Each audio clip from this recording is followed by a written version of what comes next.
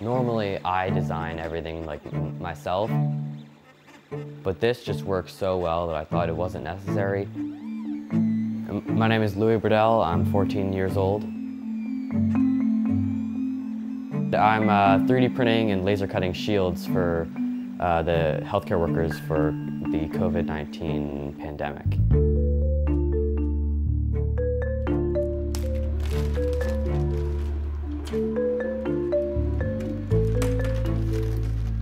Right now we can make 25 of these shields a day, and hopefully we can start to make more, but that's only going to happen if we can get more materials, which are getting increasingly difficult to find around the world.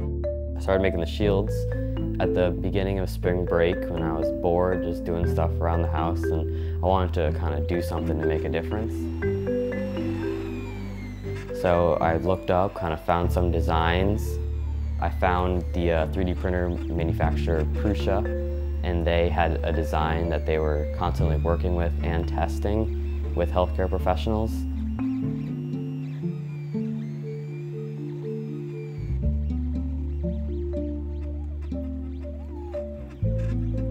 Went from there and bought materials and got the resources I needed to get started. I contacted my school about getting 3D printers, and they responded right away and said, of course, we would love to help you. And now they've provided me with 3D printers, materials, and hopefully we do a lot more of that. So all the blue pieces, like this bottom piece that gives it more of a shell, that's 3D printed, and the actual headband itself is 3D printed. And it's really, the headband's actually the most important part, because you can adjust it to fit anybody's head.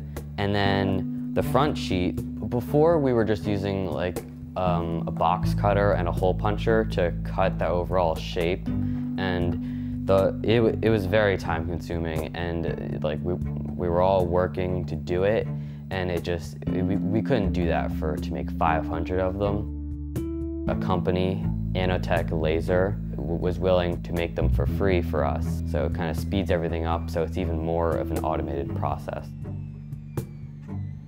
I have purchased enough materials to make 500 of the masks, but my goal was really to make 1,000 of the masks. But I don't know if we're going to be able to get the materials to do that.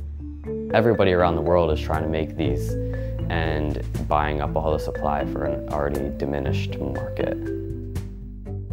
We were surprised to hear about the need of the hospitals early on, but then the volume of people who were getting sick started to increase and increase. You know, the surprise went away at that point, realizing what the magnitude of the problem was. My mom has passed away, was a nurse for her entire career. My mother, having been on the front lines during the 40s, 50s, and 60s, taking care of people during wartime, and then my brother works at Christiana Hospital in Wilmington, treating cancer patients. Knowing that people can be protected with this type of equipment has made it more personal. It's just exciting because you can have something that you're making, and then you can actually put it out there in the world. And this is a way to do that and actually help some people.